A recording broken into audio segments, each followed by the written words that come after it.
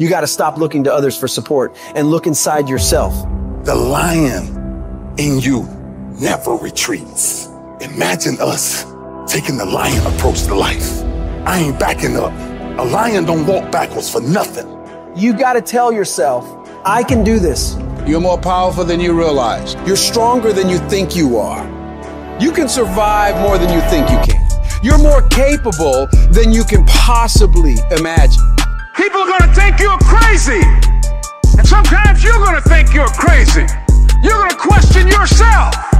It takes guts, ladies and gentlemen, to go through that. People used to laugh at me in Detroit when I was sleeping on the floor of my office in the Penobscot building. It was rough, ladies and gentlemen. It was not easy. When I was laying on the floor looking out of the window, when I was questioning myself, Les, can you do this? It was necessary that I face a lot of rejection, a lot of laughter, a lot of no's in order to get here, to enjoy the level of success. It was necessary that I face that. And I'm saying to you, when you're facing those rejections day in and day out, don't say, I had a bad day today. Say, I had a character building day. I was questioning myself. When you have a dream, the one thing you have to watch out for are those out there that will try to crush your dream. And you cannot allow that to happen. That is your biggest challenge. It's necessary, ladies and gentlemen, that you look at the people in your life. Who do you have yourself surrounded with?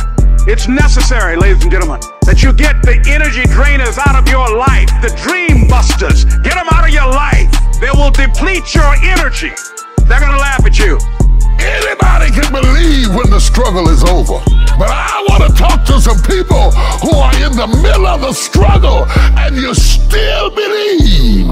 I know you're tired. I know your arms are aching. I know your mind is frustrated. I know you feel like it's not fair. I know you feel like throwing up your hands and you're depressed and you lost loved ones and you've been through heartaches and it's not the best time in your life. All hell might be breaking loose in your life, but tell them I can do it. If it don't happen, I can do it. If you don't love me, I can do it. If you don't want me, I can do it. If you leave me, I can do it. If you betray me, I can do it. You gotta talk to yourself. Sometimes healing takes place first in the spirit. You gotta tell yourself, I can do this. I got what it takes. I will not be defeated. Wouldn't it be amazing if you believe that? Wouldn't you sleep good tonight if you believe that? Wouldn't you walk around with your head up and your back straight if you believe that? You wouldn't be intimidated by anybody, anywhere, at any time if you just believe that. So you've got to decide, you've got to say, it's possible that I can beat this. It's necessary that I do this. You've got to mobilize your mind and your spirit that I can find a solution. I'm not through yet. I've got some purpose that I've got to fulfill.